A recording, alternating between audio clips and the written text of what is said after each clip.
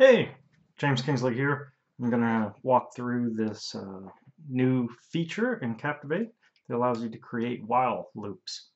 Um, this video is to augment the blog post that's over at elearnbrothers.com. So let's jump right in.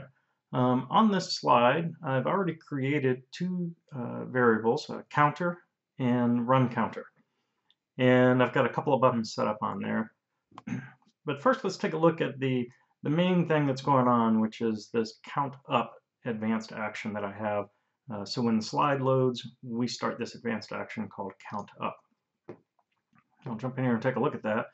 And you can see that right now I have it pretty simple here. I'm using the new while, so you can see that's in there.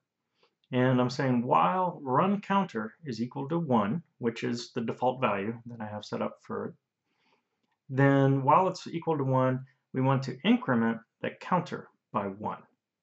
Now Captivate's going to run this loop about every second. So essentially what we're creating here is a timer that's going to count up every second.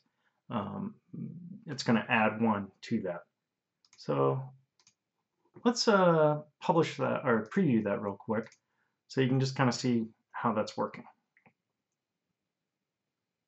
And the cool thing is it's going to keep counting up even when the timeline ends or is paused. So you can see my counter is running here. Timeline's over, nothing else happening on the screen or on the timeline, but it's just going to keep running that loop and adding 1 to my counter every time. Now I have added some other buttons on there so that I can actually pause that if I want, and then I can start it again. So this is our variable that's determining whether or not the while loop should be running. And so when I pause it, I flip that to 0.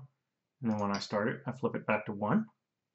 And then I also have a more complicated one on here where I'm resetting it. So I hit reset, and you can see that it flipped that to 0, restarted it, and flipped it to 1 on there. And we'll go back and we'll take a look at how I built those.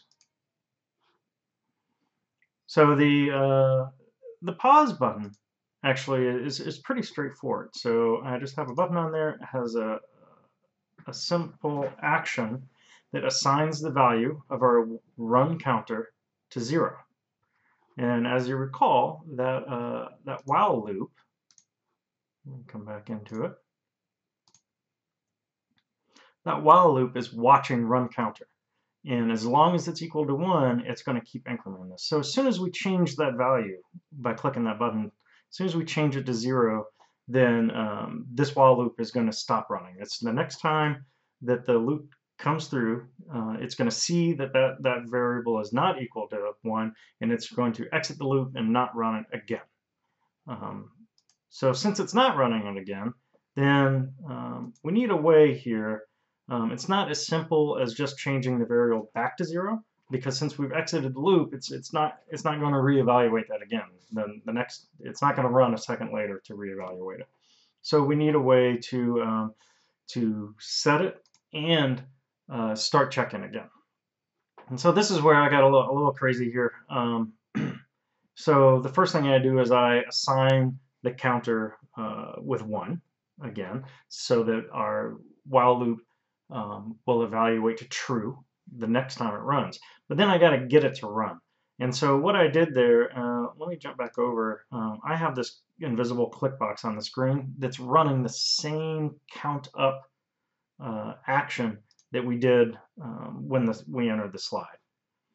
And so I'm using this because I have another blog post that talks about how you can actually use JavaScript to trigger advanced actions in Captivate.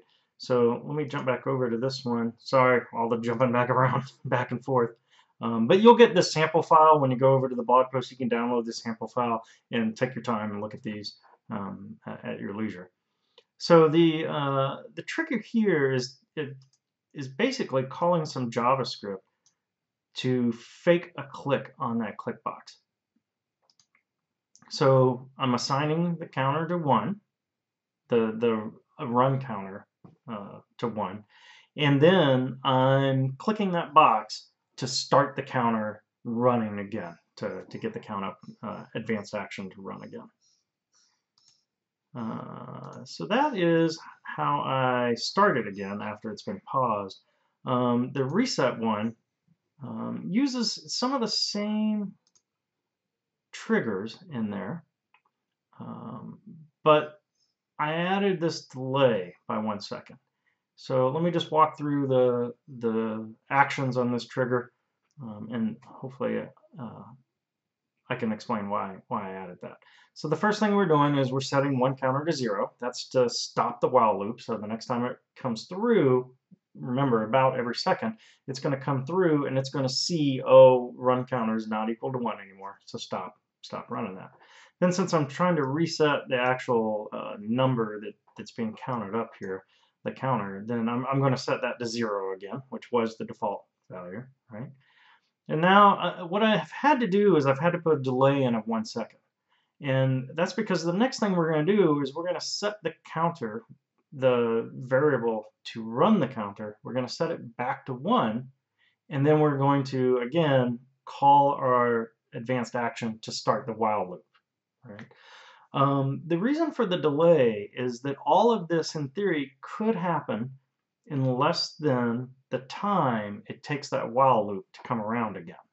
So I could have told it to stop running the next time, but it doesn't evaluate that until the next time it comes through.